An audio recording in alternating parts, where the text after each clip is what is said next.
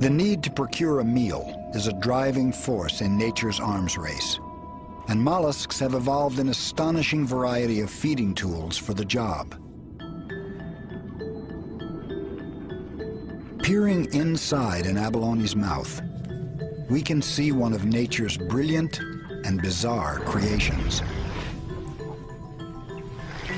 It's called a radula, a rasping ribbon of teeth like a chainsaw blade. In some mollusks, these teeth contain a hard iron mineral that grants them supreme durability.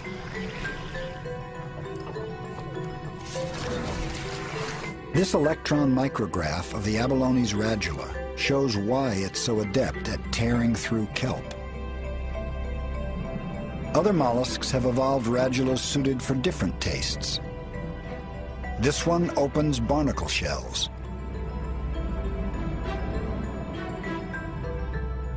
This one can scrape through animal flesh.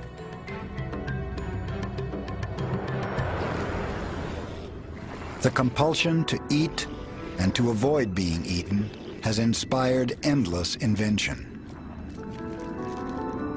The war began among bottom dwellers confined to the sea floor.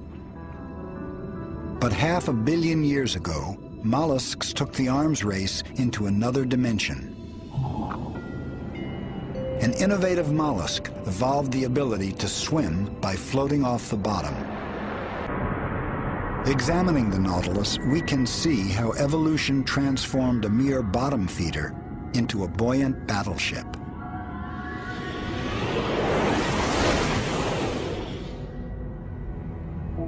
At its head, a mass of 90 or more muscular tentacles can extend from sheaths to seize its prey. Nautiloids found a way to swim by jet propulsion. Water is taken in and rapidly forced out of a funnel that steers and propels the nautilus. It evolved from the ancient foot to become like a flexible exhaust pipe that also serves as a rudder. A thin sheet of muscle, the mantle, surrounds the internal organs, while at the same time secreting the hard calcium layers of its famous chambered shell.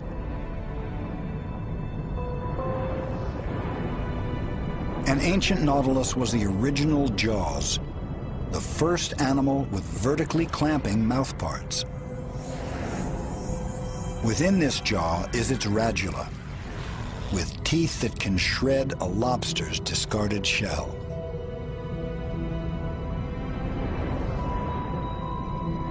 Every feature of the Nautilus design is a legacy from its ancestors and the world they encountered. But what set this line of mollusks apart from all that came before was a key evolutionary breakthrough: buoyancy. In time, the floating fortresses were outgunned.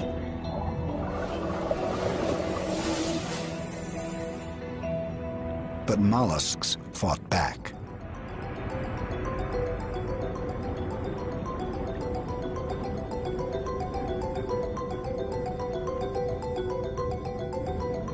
Once again, mollusks retooled.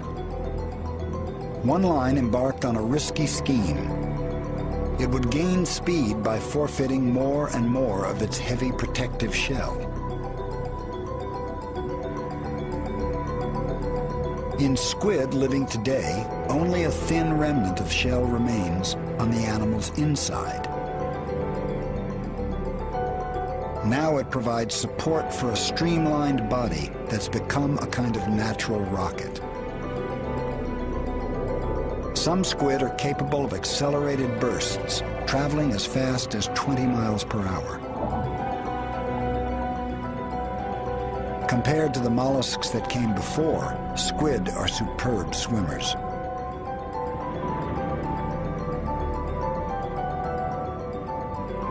They improved on the jet propulsion system of nautiloids, sucking water into their body, then expelling it forcefully. and over time, they evolved a mantle wall that was muscular and strong.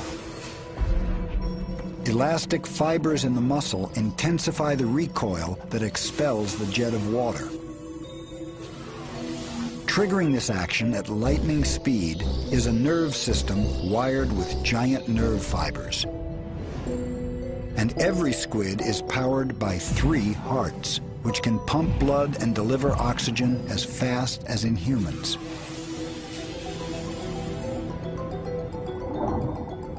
The demands of the survival game pushed this line of mollusks a long way from their snail-paced origins. But beyond their speed and evasive maneuvers, squid went even farther, venturing into the deep sea. Some have evolved to live so deep that they are below the reach of many predators. Scientists have long marveled at the extraordinary ability of the octopus to compress itself. Octopuses are incredibly fluid animals. Since they're not restricted by bones or a shell, they can really take up any of the space that's around them in any way they choose.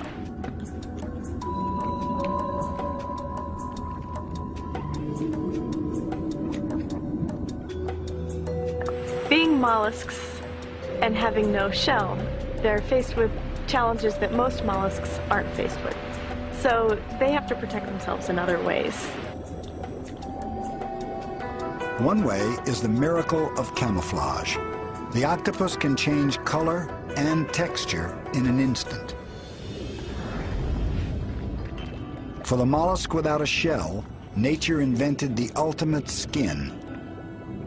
Yet another brilliant design for the arms race. They are able to make their skin very bumpy or pointy, or in some areas and flat in other parts of the body. They can change the color. It's very instant. They can change from looking like a rock to looking like a clump of algae, which is absolutely incredible in my mind. Behind this gift for disguise is a large brain powering tens of thousands of color patterning cells in the skin, called chromatophores, which contain tiny sacs of pigment able to expand at the twitch of a nerve impulse. Just below are cells that act like mirrors, allowing the octopus's skin to reflect iridescent colors. A color pattern appears when the chromatophores are expanded. When they contract, the white or reflecting cells are revealed.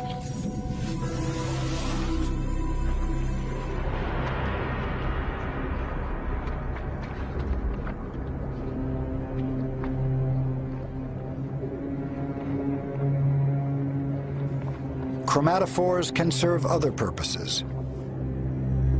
The poisonous blue ring octopus flashes its colors as a warning. Well, blue rings are one of the few octopuses that are deadly to humans, and this is warning coloration because they are so venomous. It's always very, very important to keep your distance, or if you do approach them, to approach them with an understanding of how quick and aggressive they can be. The range of colors and body shapes and behaviors being made by these animals, it's just absolutely out of this world. And when you dive in this area, you just feel like under every rock is a surprise.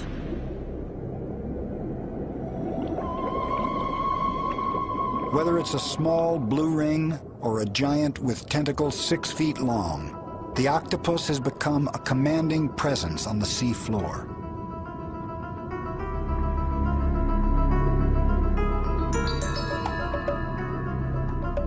Its early ancestors were at the mercy of shell breakers, such as crustaceans. But the arms race has taken the mollusks a very long way.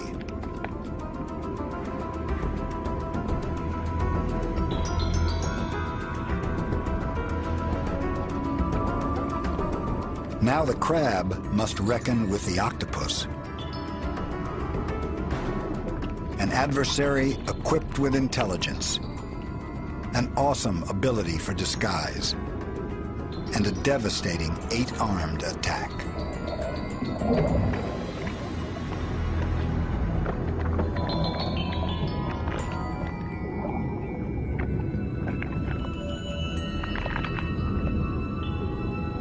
I think octopuses have really done well for animals that have soft bodies, that live in the bottom, that make the best of their daily routine.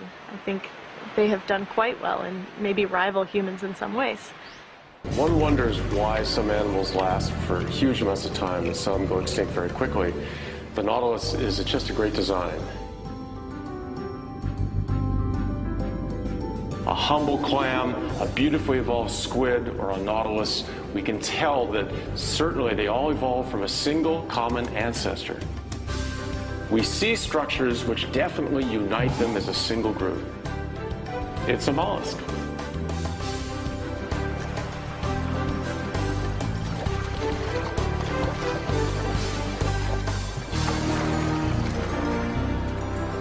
Mollusks as a group have proved after the fact to be very adaptable.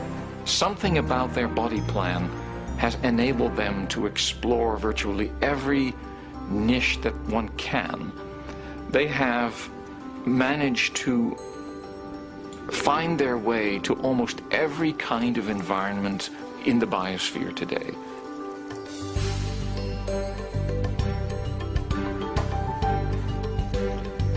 Do mollusks possess some secret weapon in the battle for survival?